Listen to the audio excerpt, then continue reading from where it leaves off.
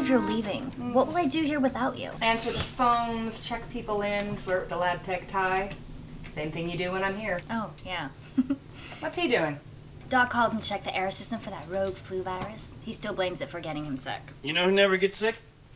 Dead people. You should think of illness as a small price to pay for being alive. Thank you for that negative morning cheer. You're welcome. Just trying to keep it real. I know he's a good doctor, but his paranoia is ruining the place, and this whole embedded flu virus nonsense is a perfect example. So I think that these drugs should do you. Did I tell you this? Good to see you. We are particularly excited about this new anti-weight gain drug called Fatbegon. Ask your doctor if Fatbegon is right for you. We also have a new drug coming, FDA willing. Treats irritable bowel syndrome, whose symptoms include... No, don't tell me. I'll catch it. Okay. Well, easy there, Tiger. Let me write down the name of the restaurant I told you I would. Free drinks and food on us. I promise you that, and you never take me up on it. Do it! Okay?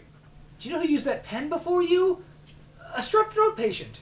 And before that, a patient with aggressive eczema. Using public pens is a suicide mission. Why didn't you tell me that earlier? I'm using the pen now. Do you have any Purell?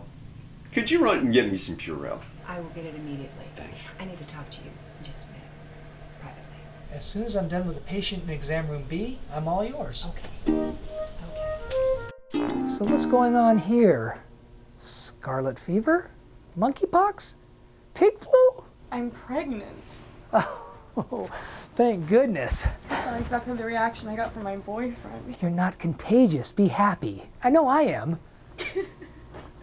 What? She's still in high school? Oh, then you should be worried. High school kids don't wash their hands. They drink from each other's straws. They kiss each other a lot. And who knows who's been sitting in that desk before you? High school is a veritable incubator of death. I'm not worried about catching a cold.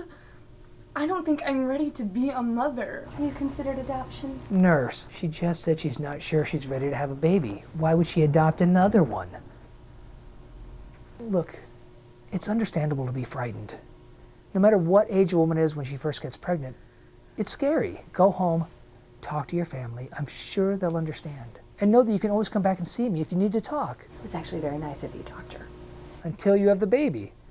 After that, you have to find somebody else. Babies have no immune systems. They catch everything. Babies are breeding grounds for communicable diseases, and that's even worse than high school. What?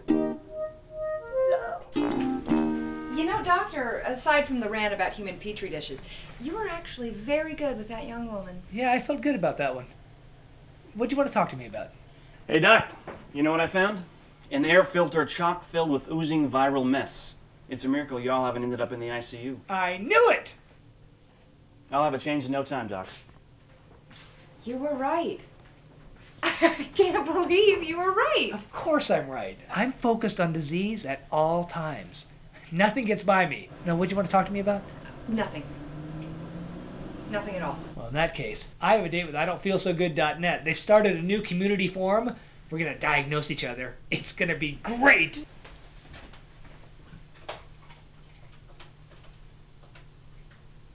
Hello, this is Nurse Megan Williams.